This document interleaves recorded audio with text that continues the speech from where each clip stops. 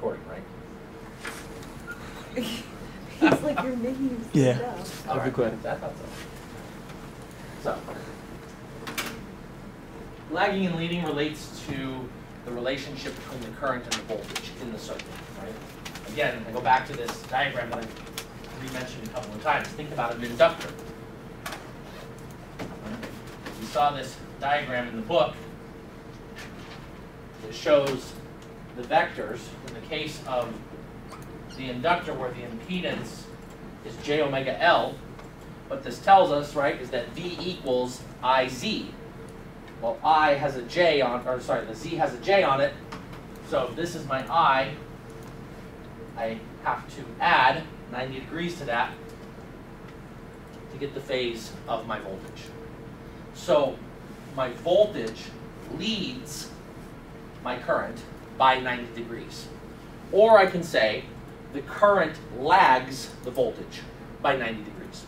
So there's not just one way of describing it, but depending on which one you're talking about as sort of your reference, the other one is either lagging or leading, right? So it depends on how they phrase it, like if you're working on a homework problem and they say, you know, does current 1 lag or lead current 2?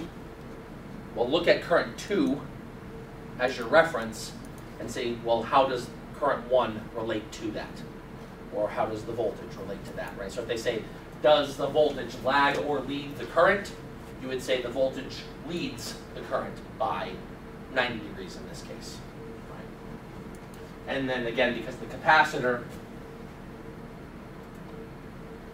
right, because it's the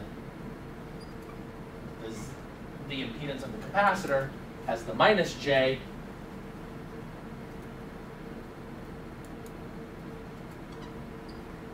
it reverses that relationship. Again, because if I were to take this and put it into Ohm's law,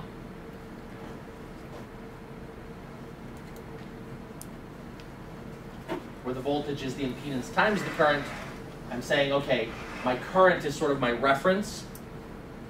I'm multiplying it by Z, which gives me a negative J, which is a minus 90 degree phase shift. So the voltage is 90 degrees lagging relative to the current. Okay. So it really is, it's just that way to tell you which one's ahead of the other.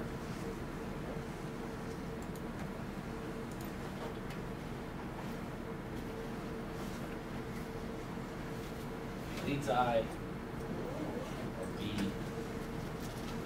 lags I. Okay. Good?